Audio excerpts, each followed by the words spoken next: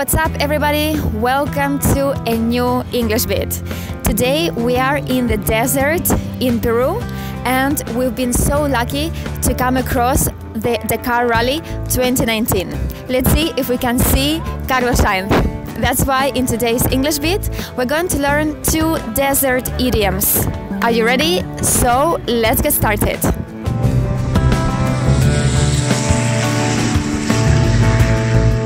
First, we're going to look at the difference in the pronunciation and spelling of 2 very confused words, which are postre y desierto. Postre is spelled with double S.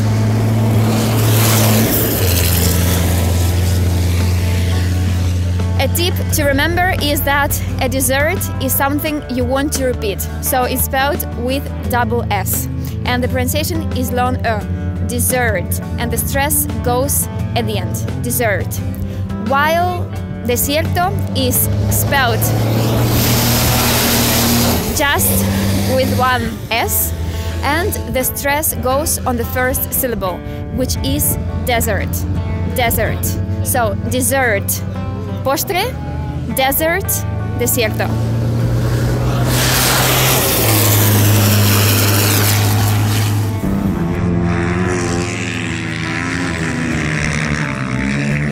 The first idiom we're going to learn today is to get your just desserts. Se escribe como desierto, con una S, pero se pronuncia como postre, desserts, to get your just desserts. And it means that you get what you deserve, and it's usually negative. Let's look at one example. He was stealing the company's money, but finally he got his just desserts by being fired.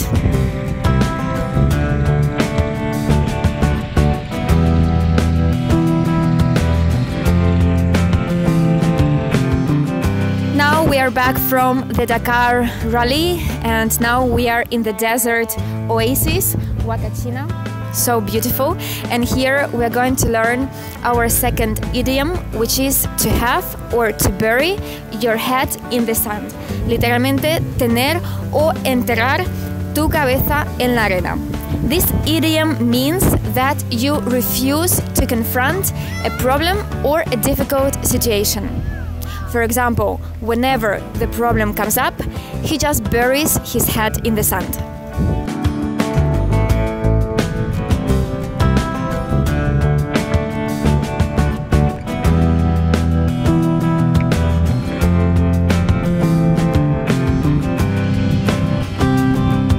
So I really recommend coming to this beautiful oasis. You can have so much fun here.